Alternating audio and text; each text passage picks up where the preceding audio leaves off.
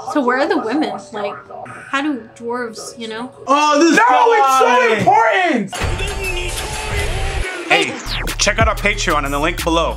You'll have access to uncut and upcoming reactions, skits, behind-the-scenes footage, and so much more. Your support goes a long way to helping us with more reactions and original content. Also, thanks for subbing. Set the bell for notifications. Your boy YaBoyRockLee.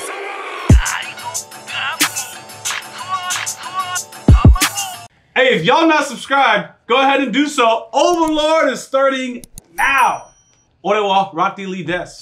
Orewa adorable des. Watashi wa direct nasty. Yo, we are jumping into Overlord. Nice episode that we saw last time. We got some of the Demiurge and Albedo dialogue, and then we met up with the dwarf aspect, right? So, how did you guys feel about Albedo and Demiurge, right? I kind of feel like she manipulated him. I don't know how intentional it is, but I do believe she manipulated him. Yes. But not the direction I thought it was gonna go. Okay. Because we know AINZ has been saying his little doubts about like, yo, I want this to be a utopia, but we know in the background oh yeah, AINZ truly doesn't want it to be utopia though. He truly wants to be a utopia. So I thought when Albedo did her little influence, it would have pushed more that way. But more so it was, oh, you little baby, you keep wanting to talk to AINZ, you want your praise in person. AINZ wants people moving in the background and just doing stuff, so stop asking so many questions. Basically, whatever little reigns or whatever little updates AINZ is going to be getting from Demiurge, like I said in the last one, if he's not getting those anymore, don't be surprised, and AINZ is just going to pop up somewhere and shit. Basically, what already's been happening. I like how you put it, because back to the utopia aspect, right? AINZ always is going to be pushing towards a utopia, but his underlings are not, especially Demiurge, right? They're not. They're pushing towards world domination. And all that it entails. It's literally, Demiurge is literally going to be doing stuff that's the opposite of a utopia. And seeing how AINZ is going to respond to it, and it's kind of, I would imagine he's going to kind of go along with it, but try to get to pivot. But he doesn't really try to get him to pivot. All right, here it is. Demiurge does whatever Demiurge does, right? Yeah. AINZ says, great, yes, you're doing exactly what I thought of, right? And then he goes off and thinks he's plans, right? But he really doesn't tell or go into the nitty gritty with Demiurge. No. So as much as he wants a utopia, he'll say that, do things like, you know, turn a whole country into a vassal state, right? But he doesn't intend to.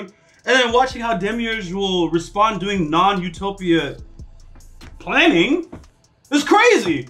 Honestly, you guys are just watching me talk in like craziness, but it's just me realizing that this is a fucked up scenario. And now hear me out. Yes. It could look like a utopia on top, but we know the dirt's gonna be underneath. But a lot of times it's like, yo, you kind of have to have balance. Thanos said all things don't have balance. So if you have what looks like a utopia on top, but you know underground you're running drugs and shit, it's kind of like, isn't that bad? That's not for anybody to answer. Dressrosa. That's all I'm gonna say. Don't ask questions. It just hit the internet, and the internet's like, oh, I see why you said that. Yep, that's all I gotta say. That is how many empires that look flourishing are. You know, like, if I want, like, let me not say I. No, go ahead. There are people. I mean, there are people who want to build a great nation, so they enslave people. Get another group of people to work on the railroad system and all that stuff. Perhaps trade drugs with some foreign country and then get in trouble for it. Yeah. I don't know. Dang, it's crazy. All right. Sometimes you're looking up, but you're really looking north. Look, going forward with the dwarf aspect of the story, what do you guys think about that part? Because I feel like there were two halves. I liked it.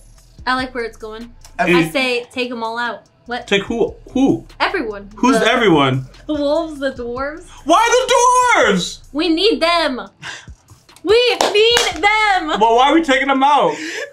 We're taking them out for ourselves, not to kill them. Oh, I mean, unless they go against AINZ. Unless they go against AINZ. Put them under the Sorcery King. If they decide to rebel, I didn't understand either. They just said we need them. But okay, no. I see us taking out these wolves. Right. And the process. No. We're keeping the wolves. We're keeping the wolves. Oh, I misread her. I was wrong. We don't need She meant to take out the out. dwarves, take what we need, keep the wolves. Got it. I mean, keep wolves and the dwarves, right? But if there's only rebelling, first we're gonna use obviously Shaltir, because she can do that whole like mind thing where they like, the charm thing, the spell. I actually forgot. Charm them, you know, make them do it out of their own will. Yeah, she literally did it on the something wall. like that. Yeah, but if he doesn't want to do that because he wants a utopia, right? Let's assume he doesn't want her to keep doing that with everyone, and you know, just pick those who want to come with them and those who don't stay in the cave. I say burn down the cave. No, you saw with the villain. There's one small detail. Did you guys notice that when Shaltir did the charm, AINZ said, "She's my master," right? Yeah. It makes me question, and the anime is going to reveal it. What are the limits to this potential charm? Like, why would AINZ say that? I think AINZ said it just because he wants her to be in charge, like to lead a group and stuff. Because he's also having her, what was it that he told the little one? He told her... Aura or Mara? Aura? I think it's Aura. I can't remember which one. It is Aura. Aura. He told Aura that he wants her to start like leading and stuff, or to progress, to change her character, because she's still in like default, like she feels like she doesn't know what to do now after that whole thing that happened with her. So, you know, she's trying to make up for it. So then she tells Shaltir, like, oh, come on, it's simple. He wants you to do this, this, and this. So now she's taking notes and she's trying to learn and stuff. So, yeah, basically, I think him saying she's, like, the master and stuff, he's going to have her delegate this army and see how she learns and to grow. I thought he did that with the Cocytus. Yeah, but specifically in this scenario, because Shaltir had used magic, right, to get people to, like, answer her questions, I don't feel there was a need for AINZ to say, that's my master. But the fact that he did it made me feel like there was a potential weakness in the spell. Like, it only has its limits. So he needed to say something to foster the fact that she is true leader, right? But your explanation makes me think, oh, nah, it has nothing to do with the weakness in the spell. It's him letting her manage and delegate because he wants to see her grow and go further. I think it's also because she only charmed like the leader of the pack. Correct. And the rest of them weren't the rest of them are listening like they're not charmed. So he wants everyone else to know from the pack like she is the master as far as they're concerned. And almost hides the fact that she even used the charm ability. Yes. They may not even realize that there's a charm happening. So they're just listening because they think their leader is just truly like I love when I have to talk. I was like, I know the answer, but I'm gonna have to wait till the end. There was like, let me bring it around full circle. Yeah. Yeah. Sorry, that was one last final point, and I was holding it, but I think it's gone. In which case, if no one wants to listen to Shaltir, all those who disobey AINZ al Ghul, burn them in the cave. In the cave. All right, we're gonna jump into Overlord, folks. If you guys haven't subscribed, now's a good time to do so. We got full reactions and discussions on Patreon. If you guys like our content, smash a thumbs up, drop a comment, let us know. Also hit the bell for notifications and be sure to click on our videos so you can stay in your recommended feed. If you're enjoying the YaBoyRockLee crew, go into the description, click on that Discord link so you connect to us and the community. All right, let's jump into Overlord starting now. You're a coward. Actually, I lied. 10,000. A couple of soldiers for 10,000. They would understand. Wait. Oh yeah, no. Close that. There is no one left. Yeah, no. There's nobody left. You're right. Close that. That's nice. Oh. But don't they eat metal? Yeah. I want to see how. But how do you eat something like this? Like, how do you get your... Start scraping. You know? Oh, they covered it.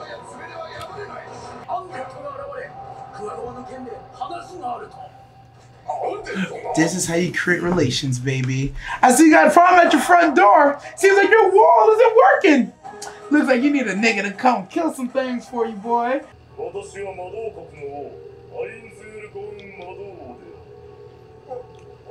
Is he projecting that, or they see that? You're gonna kill all the wolves? That'll take way too long.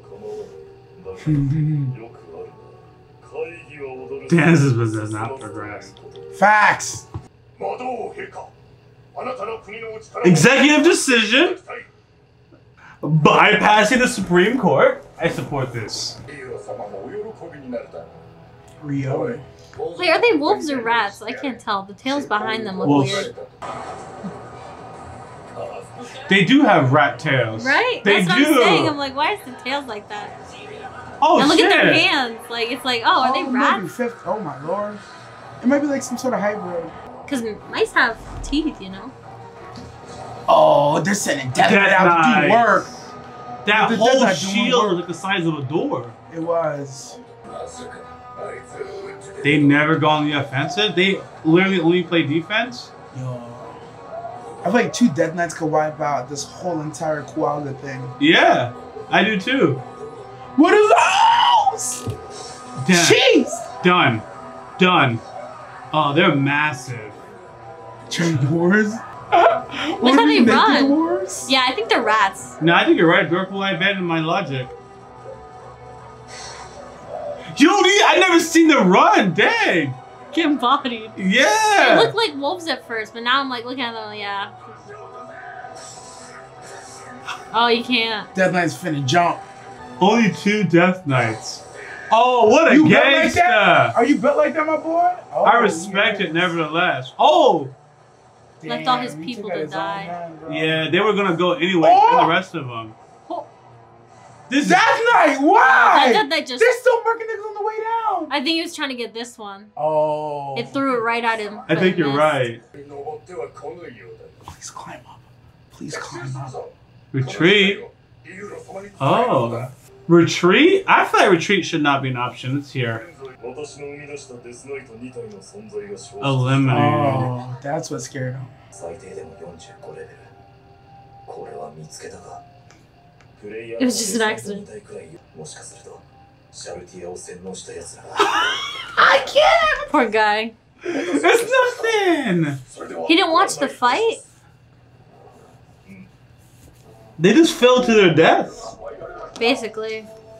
Maybe that fall wasn't enough to actually kill them. There's a potential the fall was enough to kill them. I'm with y'all. I think they just died because they fell. They clearly showed us. Nah, dude. That's funny. Are there 7 of them? They said there was a council, right? If there's 7, you can name them. You know what I mean? Because they're doing. How many is there? 5. Aww. At least I counted 5. But I'm also down. I think there might be more than 7 actually. Oh no, there's 7. There are 7 doors. Where's Snow White? But don't expect a discount. Damn. Oh, wait about the source? He would go that far, bro. The Y'all know how I feel guy? about clans, bro. I don't like these clans. Oh, the frost dragon.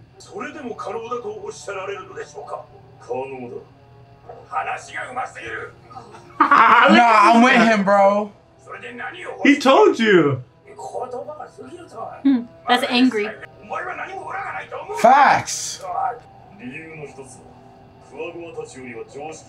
That has a concept of trade. Oh, he said he could help the other side. Yeah. The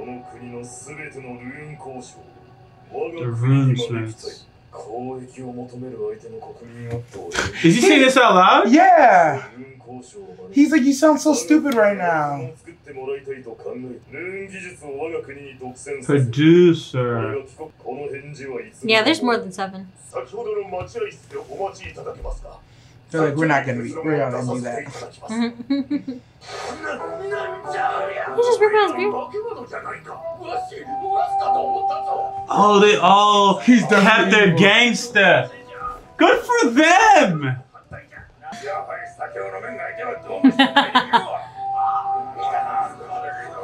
Nah, they all spitting, bro. They all spitting. The enemy of my enemy, bro. What's a couple runesmiths, right? Give him like 10 of them bitches. It's not like they were using them. Thank you.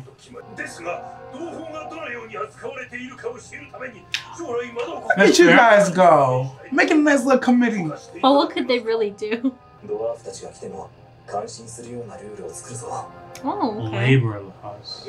So food, clothes, housing, good hours, benefits. All subjective. These are all the runesmiths, and I don't think they've been told what's about to happen. So where are the women? Like, how do dwarves, you know? It's actually interesting that I haven't actually considered where are the women. Have you, director? I always ask that question. I'm like, how are dwarves even made? It's Overlord. Wow, I'm looking for the shawties for. Booze. Oh my gosh, don't tell me this is the repayment. I'm guessing this is how he's gonna repay them when they go. Stop, Shaltir! Oh, never mind. I guess Shaltir is in line. I think he's trying to keep Shaltir in line. I agree. Because she might go off at any moment.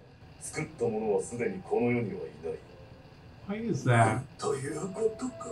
I think it was like his... Touch me, son, right? Yeah. And the enemy is gonna reveal. Oh, wow. Dwarf's a little good challenge. You tell Dwarf can't do signs, I'm like, watch me. That was like a work presentation for him, bro. Look at my PowerPoint.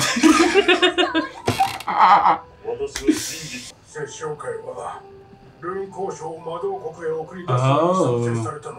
I believe so. There.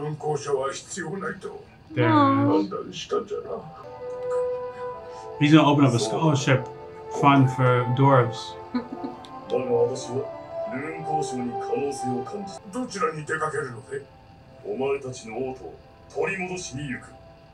Oh, they didn't even know.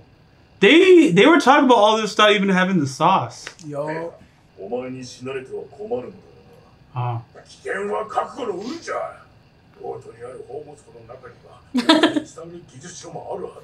Now, yeah. They won't be using it. They whispering? Yeah.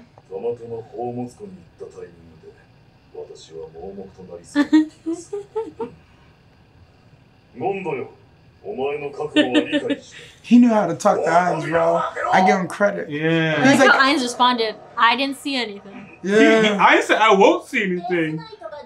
I feel like I'll get sent in blindness when I pass it. Treasury room. How odd.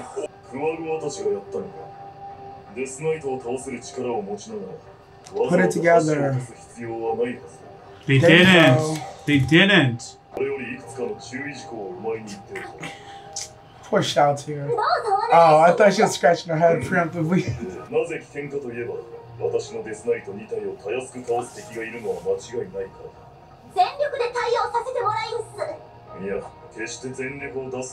Oh. Put it together. She's smelling. The Death Knight's not made to this side. Listen to your peep lines. Shh.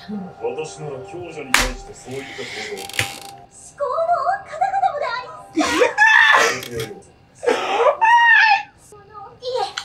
it's so important! That's us. That's literally us.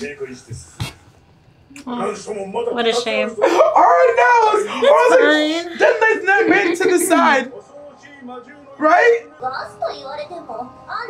That's what I was thinking. But not your dwarf. He's not undead. Titania? That's some elf magic, isn't it? You said Britannia? Titania. Oh, no, Britannia. That's my homie.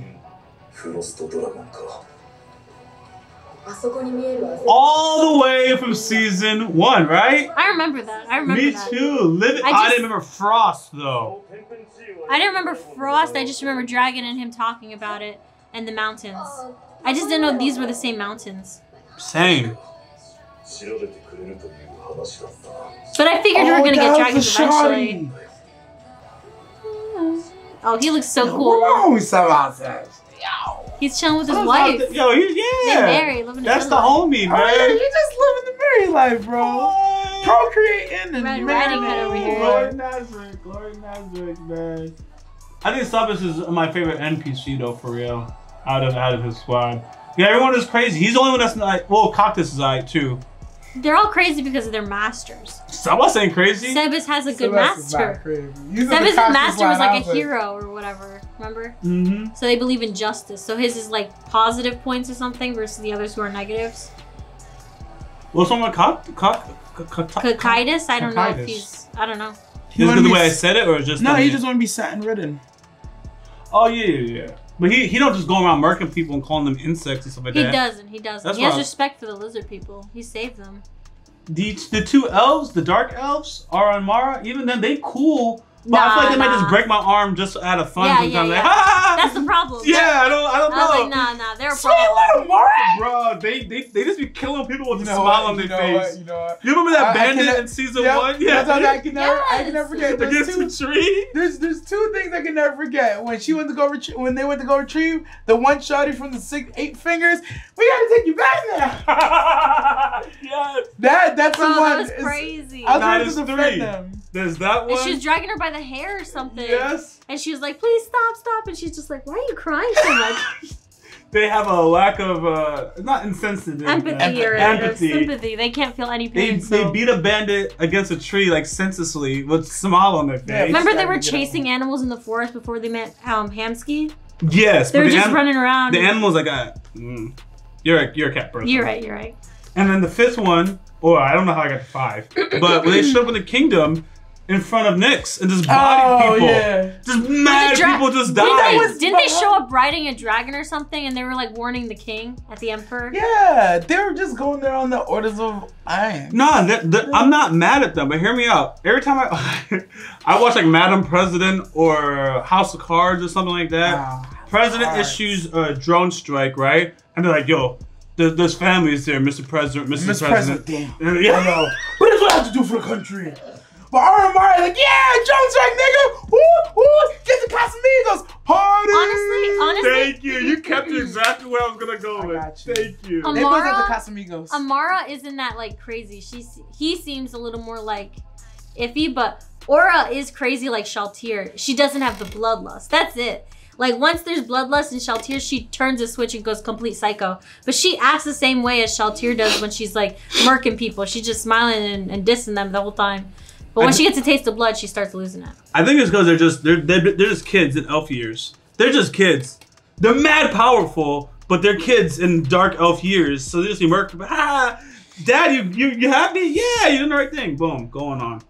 Anyways, Amara, though, is, like, iffy. What do you guys think about this episode? The dwarves, give him much credit, bro.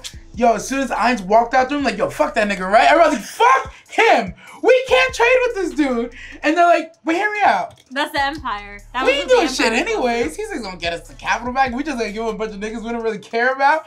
What you're saying is we need to make a prisoner trade to potentially get something we need? I bet.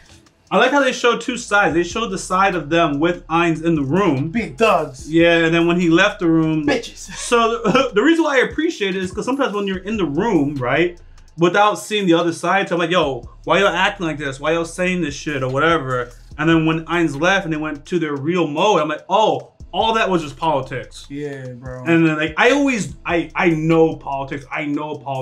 But I would have lost sight of that. I would have judged these dwarves like, what the fuck is going on? See, I just called them a derogatory term in their language. Can't call a dwarf an elf. Anyways, I'd be like, yo, why you acting like this? But then I saw both sides, like, oh, they know exactly what they're doing. Even if they screw up, they at least have the know-how to try. You know, we gotta piece through strength, act like we don't need this nigga, but we know that we would have went down. It was a good depiction of the politics, in my opinion. I like seeing the dwarves and stuff. I know there was 8, but the one who was like yelling at him, talking about whatever, I was like angry. That's angry right there. You can kind of see characters like each of them kind of stand out just a little bit. Drowsy was the brewmaster. Was the brewmaster one? They were all there. You saw it? I didn't see it. You can see little characteristics. Not all of them had them, but like angry when he just bursted out. It was there, bro. Credit to them for not only stepping to him, but requesting something too. They're like, no, we're not just gonna let you help us. Right? We want to send investigators. We'll give you the people you want, but we're sending people too. They set terms and boundaries. And a lot of people, like, look at Nyx. Nyx didn't do that. Nyx was like, take it! I don't want it! Oh, man, thank you. Thank you. Nyx what a good ass point. Nyx was like, just go, bro. Just go. Just what take a good it. I don't ass want point. No more. And these people on the verge of destruction. Nick's people are sitting pretty, bro. They lost a bunch of barons, but they're rebuilding, right? But like, he had no reason just take it all. The Dwarves are like, I'm gonna play devil's advocate.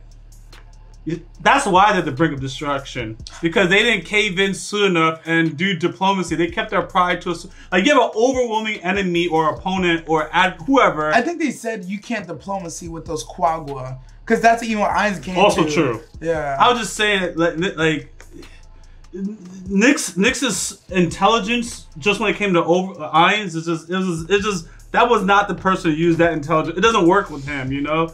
So these people, it's just. I don't have the right words. It's something it's something to marinate on for like a whole week, but it still makes sense. It's like, yeah, that's also why you're on the verge of destruction, possibly, but you also make sense because the people that they're on the verge of destruction with, you can't use diplomacy with. So it's truly an interesting scenario. Like, this is one of those scenarios that can branch off like 5-10 opinions that all make sense. Is Nyx the guy who's the Empire, right? I think so. I could be the one the vassal state. Javinchus El Nyx, yeah. George got a lot of compliments for saying names wrong with a lot of confidence, and it's the confidence that people want. So I'm gonna learn from it. I'm just trying to figure out which one. Nyx is the one who gave up his state. Yeah. That's the one like, yeah, get him, Warrior King, yeah. That's one of my favorites so far. Yeah, I'll actually defend him on that point. Like he technically he didn't do anything wrong. Like he stayed on. He was trying to test AINZ at first, and then when he realized, oh, he's too powerful, and he tried to do other moves, and he just got stressed out about it, and he gave up at that point.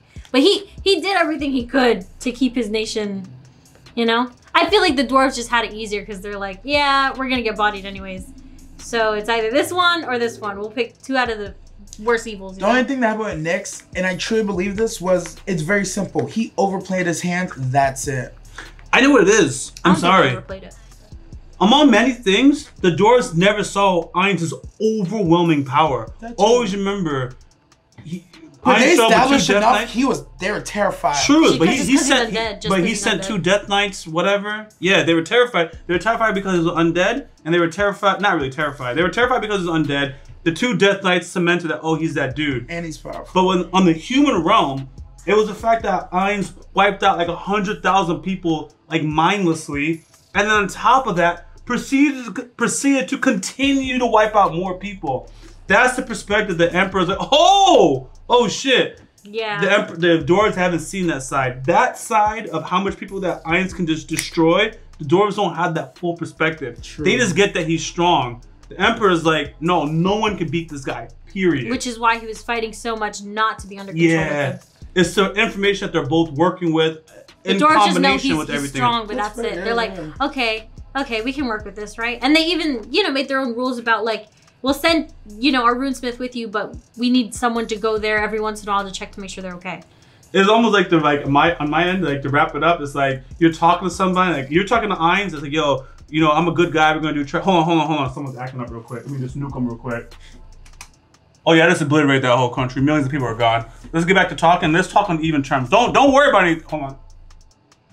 Just nuke somebody again. Oh, it's all good. Somebody was acting up. They made a small country, But anyways, back to our country. Yeah. Let's talk about us. Yes. Let's talk about us. That's what's happening, man. Terrible. You see it though? Yeah. All right. Thanks for watching Overlord with us. It's nothing but smoke, nothing but heat. Even if it's a bunch of dialogue, I truly enjoy this anime. If you guys haven't subscribed, go ahead and do so. Full reaction and discussion is going to be on our Patreon. If you like our content, smash a thumbs up, drop a comment, let us know. Also hit the bell for notifications and be sure to click on our videos so you can stay in your recommended feed. If you want to join the YaBoyRockLee crew, go into the description, click on that Discord link so you connect to us and the community. All right, until next time, YaBoyRockLee. Director Nasty. Out. What's going on, everybody? Thank you for subscribing to this channel. If you haven't followed me on Twitter, please go ahead and do so. The link is in the description of this video, and I actually tweet back. Much love, YaBoyRockLee. Wait, I'm gonna laugh. Okay. If you haven't already, subscribe to our YouTube channel, click on the bell for notifications, and check out our Patreon for full and upcoming reactions.